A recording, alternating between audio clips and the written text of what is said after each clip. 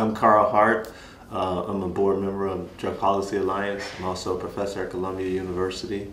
One of the reasons that I enjoy going to the conference is because it brings together a diverse group of people. It brings together law enforcement along with people who are identified drug users, along with prostitutes, along with academics. So it brings together all these different groups and allows us to interact, and we all have like a single cause, and that's to make more evidence-based drug policy.